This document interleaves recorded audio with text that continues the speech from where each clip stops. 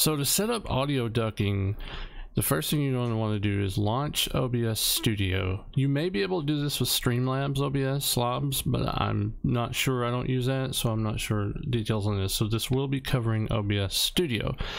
So the first thing you want to do whenever you're setting up audio ducking is you want to find the audio source or sources that you want to duck out of the way whenever you're speaking. So the sources that are going to get softer. For me, I'm piping everything in this example just through desktop audio. So we can just go ahead and start some music here, and as you can see, watch this little green bar and you can see that there's activity there. So that's the source that we want to duck out of the way. So you'll hit the sprocket and then click filters. Now your OBS obviously may be set up and have different docks in different locations, but what you're looking for is the audio mixer dock. If you don't see that, you can view it from there, click view, and then show the audio mixer. Most should be showing that by default. It just may be in a different location. So I already have this one set up here, but the way you get that is you'll click the plus sign right here to add this filter. You want to add a compressor, and I just named that compressor ducker is what I did in this case. So you can name anything you want to. If it's just taking care of ducking, I would go ahead and just name it that. So we set that up. I'll go ahead and add one to show you a default setup. So the default would be something like this, is what mine defaulted to. I've got your ratio, threshold, attack, release, output gain. So what we did with this is we adjusted things accordingly. The important one is right here, sidechain ducking source. Now what you need to do in this drop down, it should show your microphone. So your microphone in this example is usually what you're going to want to be the source. So it's like, okay, whenever you pick up sound from this device here, I need you to duck this down. So in my case, it's a Razer Sabern microphone.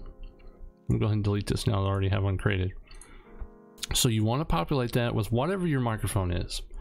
Now here's some default settings, and feel free to just try these default settings right here. If you can't read these, I can just let me know.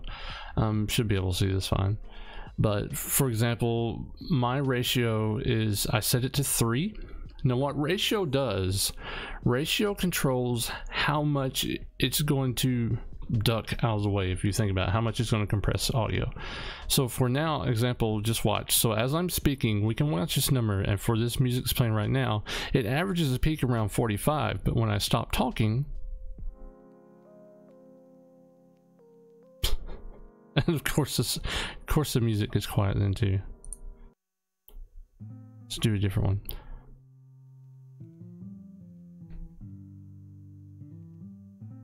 But for this song right here, the high points were 40.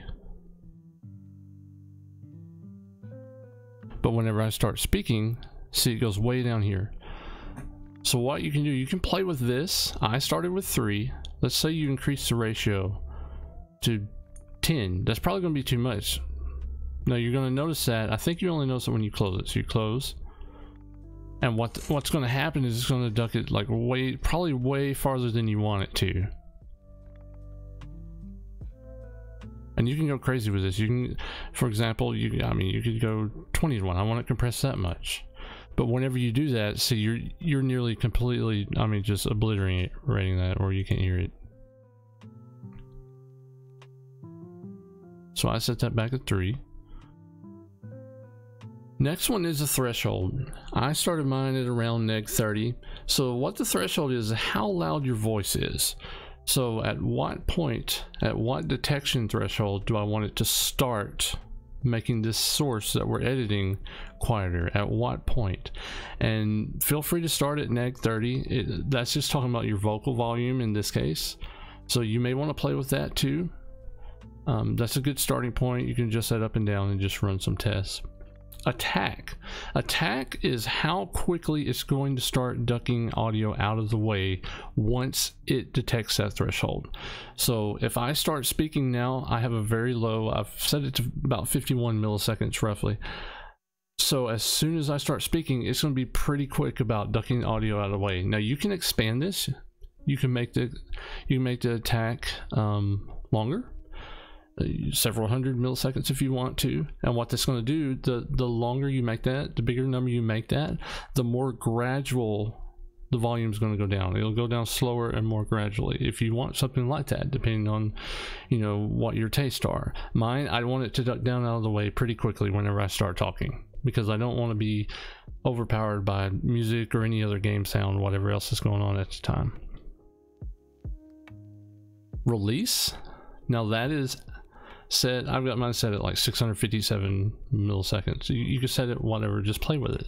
So release is whenever you're done speaking and it's allowed to bring the audio source back up to whatever your normal volume level was. How long and how gradual do you want that to be? So I like it to be, you know, slightly more gradual, and I would say in practice you probably want the attack to be quite a bit shorter than release, because if I just stop and take a breath or something and then I have the release set too short and it's releasing too soon, well then every time I stop and take a breath, that volume is going to just shoot right back up, and you're going to end up with kind of a choppy sound, because as soon as I stop talking, the music's going to be, you know, loud again and back and forth.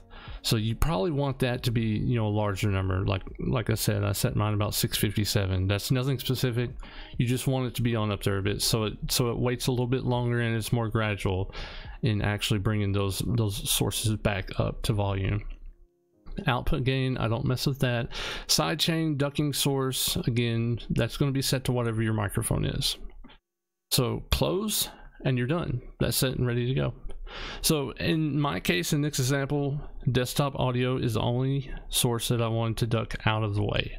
So if you have multiple sources, let's say you've split yours up across Discord, you've got a Discord source. I mean, most people's mixers are probably more spread out than mine. I have more stuff on here.